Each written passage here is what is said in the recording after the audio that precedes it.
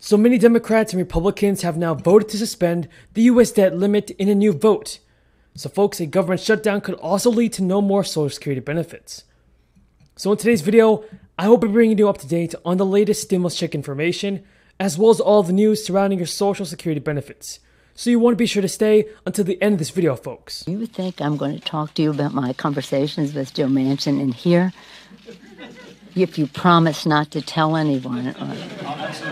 So you've had a conversation with him? Look, I think that Joe Manchin is a great member of the Senate. We're friends. We're Italian Americans. We get along. Catholic. We have shared values.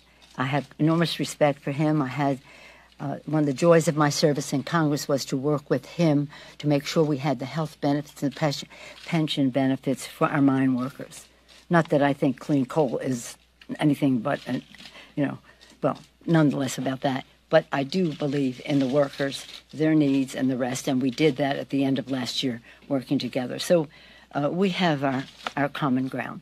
Well, we're talking about substance. We're not talking about rhetoric, and we're not even talking about dollars. We're talking about what is important in the legislation. Where can we find our common ground? If I paid attention to everybody's public statements, oh my goodness, even some that maybe you inadvertently make that are not quite on point. But he said some other things after that said, I'm for reconciliation. Promise is what's made the United States the leading economy in the world for so long, benefiting countless millions of families. So when we talk about extending the debt limit, that is what is at stake. All week long, Senate Democrats presented our Republican colleagues with reasonable proposals to prevent a default from happening. We offered to hold a simple majority vote so Democrats could fix the debt ceiling ourselves. They rejected that offer. We're not even asking Republicans to vote yes, even though we know they should, but instead just to get out of the way. Just get out of the way and let us keep America's faith and credit, and let us keep the faith and credit in America's finances intact. Unfortunately, Republicans spent the week solidifying themselves as the party of default, the party that says America doesn't pay its bills, the party that would send our economy into unknown and dangerous territory. On Monday, Republicans unanimously blocked a measure that would have funded the government and raised the debt ceiling. On Tuesday, the Republican leader blocked a proposal to raise the debt ceiling with only Democratic votes, exactly what Republicans insisted they wanted from the start. By Wednesday, it was clear that Republicans were committed not only to voting in favor of default, but even preventing Democrats from solving this crisis on our own. Every day that Republicans continue their cynical obstruction. And now there's a Change.org petition with nearly 3 million signatures, demanding $2,000 payments for all Americans, folks. Everybody, let's get into the most important stimulus check information. Here's what you have to know. Now, do you believe that President Biden is going to do what it takes? Is going to keep his promise to the American people and send out the fourth stimulus check? Tell me, folks, in the comments below if you think that he will. As part of the American Rescue Plan stimulus relief bill, states were allowed to have $200 billion to spend towards their economic recovery from the crisis. Now, states have until the end of this year to give their money out, where they feel their states need it the most. Some states, everybody, are actually handing out their own state stimulus checks. But has your state done this? Have you received a stimulus check, everybody, from your own state? Tell me in the comments below. Everybody in the state of Texas, they have not confirmed a statewide retention bonus, but certain districts are doing their part for teachers. Fort Worth and Arlington will increase pay by 4% for all district employees. Some counties are giving their teachers a 2% raise in payments, and employees can also receive a $500 bonus and a $2,000 stimulus check when they return to work. So 2 Democrats and 1 Republican crossed their parties in the House for a vote to suspend the country's debt limit. And that's as tensions run high on both sides of the aisle, with less than a month to go until the nation is expected to default on its debt. Representatives Kurt Schrader and Jared Golden have changed party lines on Wednesday when they joined Republicans in voting no on legislation to suspend the nation's debt limit. On the opposite side of the aisle, Representative Adam Kinzinger. Representative Adam was the only Republican to vote to send the measure to the Senate.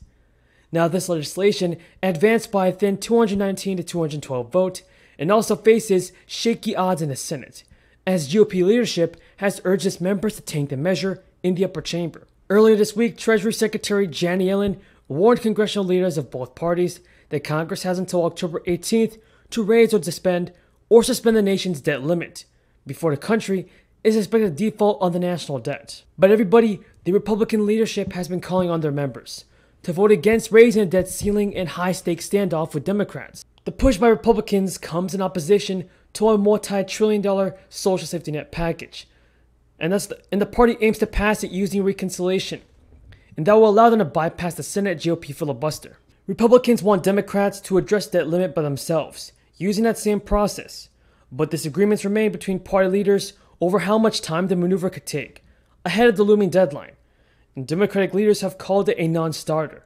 In recent days, Democrats have also tried to tackle the debt limit through a continuing resolution to fund the government, ahead of a Thursday deadline to avert a government shutdown. Now, Senate Republicans blocked an effort by Democrats to do just that earlier this week. Republicans are similarly expected to block the legislation advanced by the House on Wednesday, which would suspend the nation's debt limit until the end of the next year. So the likely outcome appeared to be a source of contention for a small group of moderates who threatened to vote against the bill on Wednesday, citing concerns that the vote would just be for show. Nancy Pelosi also scolded moderates who threatened to vote against the bill hours before the vote.